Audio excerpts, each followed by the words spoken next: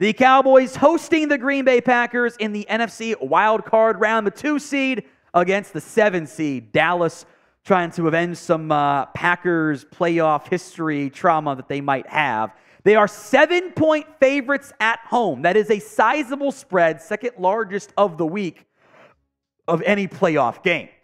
Now, the Cowboys injury report, again, as of filming, looks pretty good. Tyler Smith, limited the first 2 days of practice, barring a setback, going to be good to go with his plantar fascia issue. Stephon Gilmore put the harness on his shoulder for Thursday. He should be good to go. Hankins, Hooker, Armstrong, all out there, at least in a limited sense, practicing. They are a bit banged up. They'll be good to go. Compared to Green Bay, with Jaire Alexander kind of uncertain, A.J. Dillon, Elton Jenkins a bit nicked up, Dallas is in much better health. Now, we will be live, of course we will, for the Cowboys-Packers playoff game. Do not miss out. Hit that sub button right now, youtube.com/@CowboysTV. Let's talk matchups to watch here. Number 1 is Jordan Love against this Cowboys defense. And I've said before, and I stand by it, I believe that Green Bay, going from Hall of Fame quarterback to Hall of Fame quarterback to really good QB, is a war crime and should be punished by the rules of the Geneva Convention. And I have very bad news to report. Jordan Love's a really good quarterback. The numbers this year, very impressive.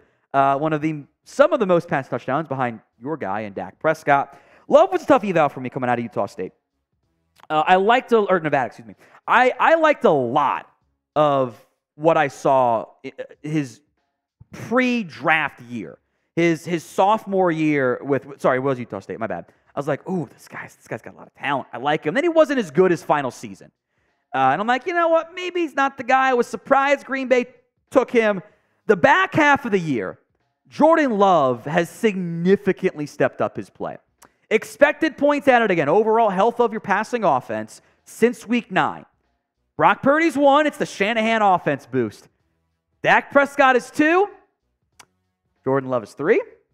Matthew Stafford is 4. And Lamar Jackson is 5. All playoff quarterbacks. All guys outside of Stafford and to a certain extent Love. Purdy, Prescott, Lamar with Josh Allen maybe mixed in there. Probably going to be your MVP frontrunners, and they're all going to get votes. Jordan Love has played almost as good as both of those guys since week 9. We're going to do the whole, post-bye week change for Dak. 1 week later, Love's numbers are very good. He is the one I'd be a little bit more worried about this week. So what is your confidence level in beating the Green Bay Packers? Scale it for me from 1 to 10. It's the pinned comment on today's video, so if the ad comes here on YouTube, take advantage of it. 1 on the low end, 10 on the high end. The number 2 matchup is third downs, period. Again, we will look at the since week 9 numbers.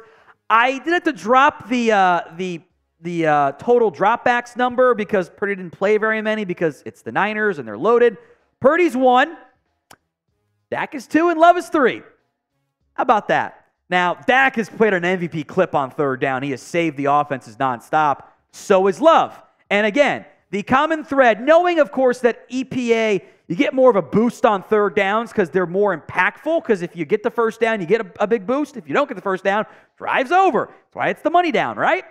Both of those quarterbacks' third down EPA per play is a boost over their regular EPA, which is not unusual for the top-tier quarterbacks.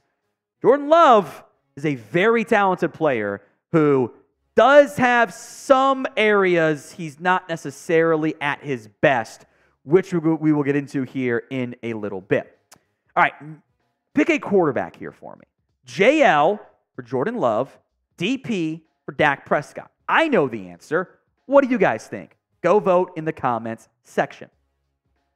I think your secondary concern is stopping Aaron Jones, and I would expect Green Bay to try to run the football a lot. Some advanced metrics here for Aaron Jones, and I want you to just remember these a little bit. He's 17th in yards per carry. He's 11th in EPA per rush, 2nd in success rate. So again, yards per carry, pretty straightforward.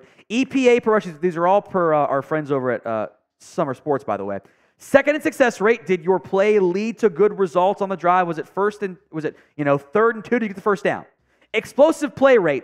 He's not very high. He doesn't bust a bunch of big runs, but he gets consistent solid yardage where your defense has struggled in stopping the run. He's 20th in yards after contact. So not an elite tackle breaker, but they block it up pretty well, and he does a really good job of getting what's blocked for him and a little bit more. We will come back to the offense and the defense here, but today's show is made possible by Game Time. If you're trying to go to this Cowboys-Packers game, it's a whiteout, by the way, you have to use Game Time. You can find exclusive flash deals and sponsored deals on tickets for this game and, of course, other events, baseball when it comes back, basketball, concerts, theaters, and more. I love their zone deals. You pick the section, and Game Time picks the seats for an average of 18% savings. The Game Time guarantee means you will always get the best price. If you find tickets in the same section and row for less, Game Time will credit you 110% of the difference. So download the Game Time app, create your account, and use code CowboysChat for $20 off your first purchase. Terms do apply, but create your account at GameTime.co, download the app, and use code COWBOYSCHAT for $20 off your first purchase. Links in the comments and the description. Number 4 matchup is the Cowboys' offense against Green Bay on early downs. And not from a results perspective necessarily, but from more of a philosophical perspective. Again, per Summer Sports, they had a great playoff guide that they sent out. The Cowboys' success results, their rankings on early downs, they are the 5th best offense when they throw it on early downs from a results perspective. They are the 19th best offense when running the ball on early downs. Let Dak deal. It's not that hard. The Packers' defensive rankings are not very good, by the way. They've actually got a little bit worse down the stretch here. They're 23rd in both total EPA and pass EPA per play, and slightly better in the run play. So when you're playing equally bad elements on defense, where they're bad against the pass and bad against the run, you should probably do the things that you are better at. Let Dak deal and let Lamb loose. Those two players are how you are going to have playoff success. Ride or die with those two. Number 5 is Micah Parsons against the refs. And he's complaining about the officials. They suck. They are always bad at their jobs across the board for all NFL teams. But I'm actually very serious here because it has been 11 games since Micah Parsons got a holding call. No matter what he does, the refs aren't throwing it. If I were Green Bay, I were Matt LaFleur, do you know what I would do? I'd tell my offensive line, guys, until they call it, hold the hell out of Micah Parsons. Because make the refs call it. And if they call it, okay, then adjust. Because right now they're not calling it. No matter what he does, they are not calling it. And this is important to remember for the Packers and Jordan Love.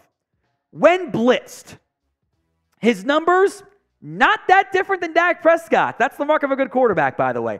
65% completion percentage, 7.1 yards per attempt, 10 touchdowns, 1 interception. Now, that's when blitzed. When under pressure, smaller rate than when he's been blitzed, by the way, 49% completion rate, 6.8 yards per attempt, 9 touchdowns, 4 interceptions. Jordan Love, like pretty much all quarterbacks, is not nearly as good under pressure, but he is good against the blitz. So if you want to harass who I think is on the fringe of becoming a top 10 NFL quarterback right now in Love, you have to get home with 4. Good thing you're built to do that. So will Micah Parsons get a holding call this week? Y for yes, N for no. Go ahead and sound off with your honest predictions in the comments section. Let's go to players to watch here. How about Tony Pollard, the running back? Remember we gave you those Aaron Jones stats, 17, 11, 2, 55, and 20? Obviously, Tony Pollard, not nearly as good in yards per carry compared to Aaron Jones. Not remotely as close in EPA per rush. He is far behind in success rate, almost 20 on each. He is a little bit better in explosive play rate. He's actually 18th in yards after contact. In fact, since week 9, these first stats, Summer Sports, these second ones, PFF, he's 15th in yards after contact on average. He's number 3 in forced missed tackles, and he's up to tied for 17th in 10-plus yard runs, which is volumes that not a rate stat, and he's third in run grade. The running game woes have predominantly been because the scheme is not very good and the blocking has not nearly been good enough. Pollard is actually doing a great job of making guys miss. And his numbers are low, not blocked up very well. I fear that's not going to change in this playoff run, though. Number 4 player to watch is the corners. Some great numbers here, again, from Summer Sports. The Cowboys' defensive coverage rates entering the postseason. Nobody plays more cover 1 than Dallas does. 55.7% of their snaps are in cover 1. Cover 2, it's at 15%. They're 21st. Cover 3, which of course was once the Dan Quinn staple, actually second to last in cover 3 rates. Cover 4, they're down there at 29%. And they only play cover 2 man about 4.9% of the time. They like to bring some 5s. And they like to have kind of a robber look as well with one of those safeties kind of lurking over the middle of the field. So it's going to be a lot of man coverage. We know that this Cowboys team runs, around 60% man. It's the highest rate in football. The Packers have some dudes at wide receiver, assuming, of course, they are healthy. Christian Watson has been a bit nicked up as of late along the receiving core. He's got that hamstring. It's been lingering for him. Romeo Doubs has shown some promise. Jaden Reed is a very gadgety player. They'll use him on jet sweeps where, you've struggled with it. The Packers like to run man. They're a top 10 motion team. Or they like to run motion. They're top 10 in that rate. They'll do that with Jaden Reed. Corners got to be on their game if the Cowboys are going to stick with playing a bunch of man against a potent Packers passing attack. Say that one 3 times fast. Or 5 times fast, whatever. Number 3 is Jake Ferguson. You can look at the advanced numbers of how defenses get beat. Do you know who is dead last in the NFL at stopping those seam shots, those middle of the field throws that Dak Prescott and Jake Ferguson have hit on so many times? It's the Green Bay Packers. This should be a game in which you attack the middle of the field, that spine of the Packers defense with Jake Ferguson in particular. You throw it behind Quay Walker, behind Devondre Campbell. You pick on the safety room. It's not that great in Green Bay. And this could very well be a big Fergie game. I think this is a game in which you attack that spine and you let Dak deal and you make Ferguson your number 2, number 3 wide or target behind Lamb. And, of course, Brandon Cook's involved there as well. Who do you think, scores the first touchdown for the Cowboys against Green Bay? Sound off in the comment section right now. Number 2 player is Donovan Wilson. And if you've been subscribed and watched the show for a while, you know there was a point this year I'm like, your safeties aren't playing well. They have to play better. Nobody has answered the call. Jordan Lewis probably has too, but he's not a safety. He's done some great stuff in the box, to be clear. No one has answered that call and that challenged like Donovan Wilson has. Look at this split. The first 7 games, he missed 2 games with injury, by the way. 32 tackles, 1 splash play. It was the TFL. The last 8 games, he's got 56 tackles, significantly more. Still just the 1 TFL, but 2 interceptions, 3 pass breakups, and 2 forced fumbles. And the last couple weeks in particular, how many times has it been Donovan Wilson big play? Been a lot of those out there for the Cowboys. Jordan Lewis made some big ones too. The play of Donovan Wilson, who Dan Quinn loves. You needed to be more physical coming out of the Bills game. Donovan Wilson, who has answered that call most of all. Final player to watch is Terrence Steele. Packers got some pass rushers. Rashawn Gary got paid. He's a really good one, by the way. I need a better version of Steele. It's been over a year now since that brutal knee injury. Return to play was awesome. Return to performance has not yet come for Steele. His numbers are way down, I should say, across the board. More sacks, more hits, more hurries. Not as good as a run blocker. The Cowboys have run less duo stuff. It's been a huge issue in their running game this year. The poor play of Steele also playing a big factor in that area. So you need Steele to play better against Green Bay.